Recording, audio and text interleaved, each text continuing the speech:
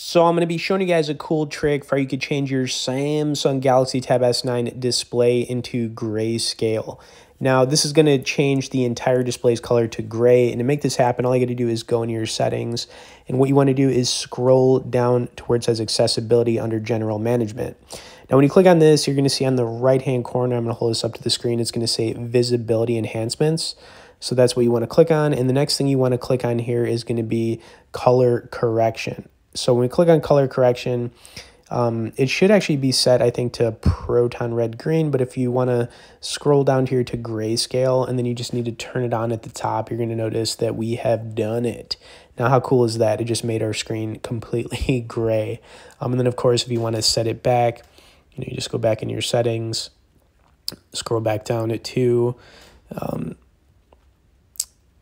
accessibility, and then we're going to go into here, and then boom, we could switch it back. But yeah, grayscale is actually pretty cool, and that is how you guys make it happen. Anyways, hope you guys enjoyed this quick tip. I'd also like to point out that you can get on our tech newsletter, where we send out 1 email a week on only the good stuff directly below in the description.